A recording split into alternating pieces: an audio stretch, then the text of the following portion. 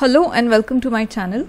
In this video we are going to solve the 21st question from CBSE Class 10 2023-24 sample question paper set 2 for mathematics standard with subject code 041 section B, where each question is of 2 marks. Now this question is from the real numbers chapter. A forester wants to plant 66 apple trees, 88 banana trees and 110 mango trees in equal rows in terms of number of trees. Also, he wants to make distinct roots of the trees, that is only one type of tree in one row. Find the minimum number of rows required.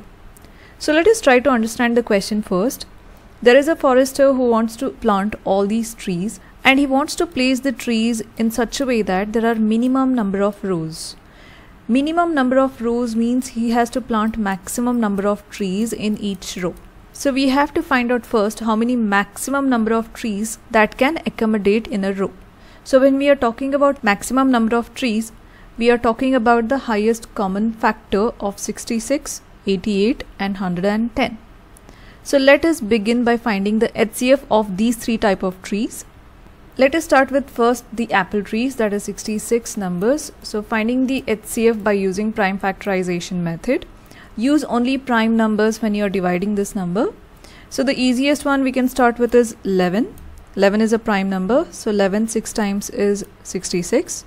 And then 6 goes in the table of 3. And 3 2 times is 6. And finally we are going to write 2 1 time is 2. So we got the factors of 66. So let me write down over here. Next let us prime factorize 88. So 88, again I am going to start with the easiest number, that is 11. So 11 8 times is 88. Then we can start with 2. 2 4 times is 8. And then again we can divide 2 with 2. And then finally 2 1 times is 2. So the prime factors of 88 is 11 times 2 times 2 times 2. So let me write over here. Finally, let us concentrate on the mango trees, that is 110. So again prime factorizing it. So 110, again I'll start with the 11. So 11 10 times is 110. And then we have 5 as a prime factor. So 5 2 times is 10. And then finally 2 1 times is 2. So the factors of 110 are 11, 5 and 2. So let me write over here. Next, once we have got the factors of all the three numbers, we have to find the highest common factor.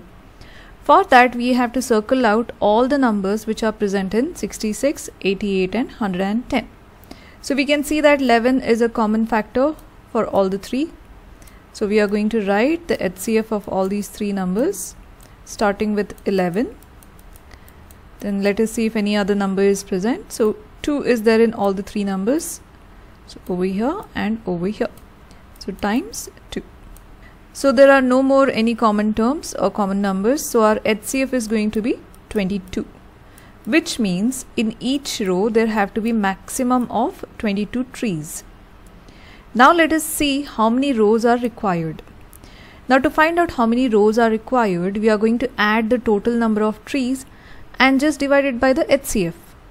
So let us find out the total number of trees now.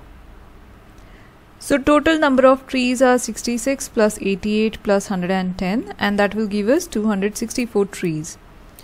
So these are all many trees, and maximum in each row there have to be 22 trees.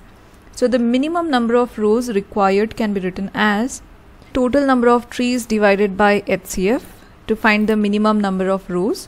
So here total number of trees we got it as 264 and HCF we had got it as 22. So dividing it, we get the value as 12, which means we need 12 rows, and in each row there have to be 22 trees to accommodate all these different types of trees.